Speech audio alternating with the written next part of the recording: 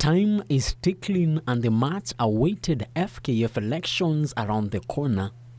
And with the FKF Electoral Board set to commence the process of listening to disputes arising on the club register ahead of the national elections, the board has been slammed by various aspirants of the chairmanship position, including former Nyanza FKF NEC member Tom Alila. I find it is nonsensical. He chose his people that are going to be running these elections. For me, they are not independent. They need to be, if at all the independence is there, then they should not have agreed to be housed in Kandanda House. That is in itself wrong. It cannot go that way. They should be having an independent office somewhere else where all stakeholders are comfortable to be meeting with them. They should not be using resources of FKF. They should be having an independent office where they can be, stakeholders can be meeting with them.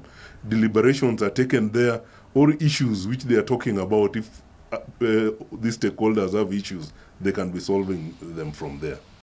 Alila is banking on his track record when he served as NEC member for one term in South Nyanza from 2013 under the reign of Sam Nyamweya, who is also vying for the post. But now football is played in all 47 counties, their talent. What was driving me is to bring in the force so that we can use these 47 counties as partners in that the curriculum that we need to have a long-term youth development, which can be taught in school, and then we make for them also playing surfaces, even if it is half, so that we derive these talents.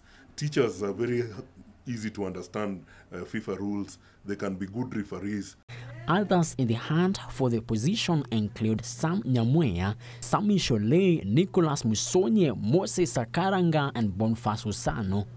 The county elections have been set for September 19th, while the national polls have been scheduled for October 17th. Frederick Moki for Channel 1 Sports.